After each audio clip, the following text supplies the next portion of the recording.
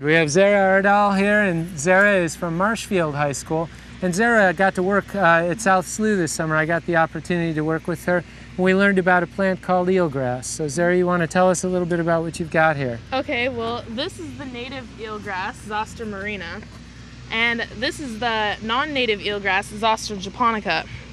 The native eelgrass, Zoster marina, grows within the intertidal channels of the South Slough, and it has a reproductive branch, which we don't have a sample of here, but it has seeds that it disperses, and that's how they grow. The difference is that these have much wider leaves and they're longer than the Zoster japonica. The Zoster japonica was imported from Japan through packaging of the oysters for here to help our economy. Okay. And now this eelgrass, the Zoster japonica, is something that we're experimenting out at South Slough with, maybe trying to remove, right? Yes, we're trying to... did a little bit of work on that? We have a shading experiment right now. Very good. And Zara's going to come back out to South Slough and have an opportunity to check on that, and I hope to go with her, so we'll do that. Okay. Back over this way is Dr. Steve Rumrill. Hi Steve, how are you? How you doing, Tom? I am doing very well, thanks. Steve Rumrill, our research coordinator at South Slough. Steve, what do you have there? Hey, well, I'm going to talk with you about eelgrass. You've seen that this is a really important terrestrial plant that is invaded and lives in these soft sediment estuaries. But as scientists, we're really concerned about where the eelgrass is growing and how dense it is and how healthy it is as an indicator in the estuary. So those of us who are concerned about those things rely on habitat maps. Sometimes the maps are taken by aerial photography from airplanes, can also be taken by satellites, but we can also do these measurements ourselves down here in the field. So I'm going to just show you a couple different techniques for measuring the eelgrass beds in the field. So follow me on out here. The tide has just changed.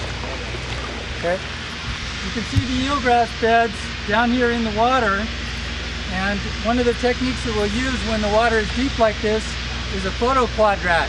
So the photo quadrat will just drop down through the water, slowly place it down there, and then it has a camera up on the top. So I can just take a photograph like that, and then bring that camera back into the lab and analyze the photograph in the laboratory. You can also use just conventional tools like a meter stick, like this, to measure the depth of the water, and also to measure the length of the eelgrass blades themselves. So those are good metrics to figure out how healthy a grass bed is. From these photographs or work that we've done out here in the field, we can measure the numbers of blades per square meter, and we can also estimate the spatial cover in terms of percent cover of eelgrass beds. Also want to just talk about a little bit the importance of epiphytes and light. The amount of light that gets through the water is really important in terms of allowing the plants to grow, and there's a lot of small epiphytic small plants that grow on top of it that determine how much light can get through. But then we can also use a couple of instruments that we have hanging off the dock here.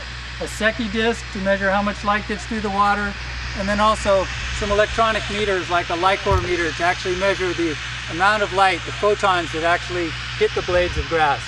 So I'll just leave it there, all right? Very good. We have a couple of divers that are in the water here, and you're going to be watching here. What are you going to be looking at underwater? Crabs, salmon, anything we can find. Hopefully maybe some clam necks. Great, and we're going to lower down a video camera to you and go ahead and start. We're going to explore that eelgrass bed. Now, of course, the eelgrass is pretty far underwater right now. And students up here are watching on the monitor, and our home viewers are going to get a chance to see what the eelgrass looks like underwater. Very good. All right, what are we seeing over here on the monitor? My gosh, the camera has gone down, and oh, wait a minute, I'm seeing the bottom, and blades of eelgrass, maybe a little crab.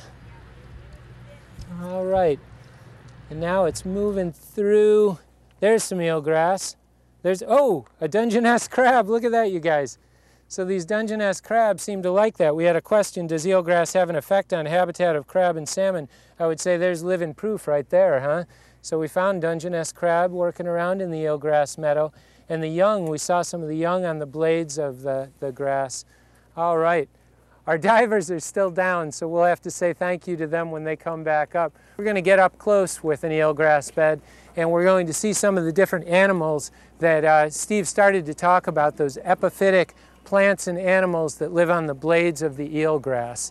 And eelgrass really kind of weaves together the estuary. So you heard from Nancy McDonald there. She weaves it into her baskets, but nature weaves it into the ecology of the estuary. Hi, Allie, how are you? Fine.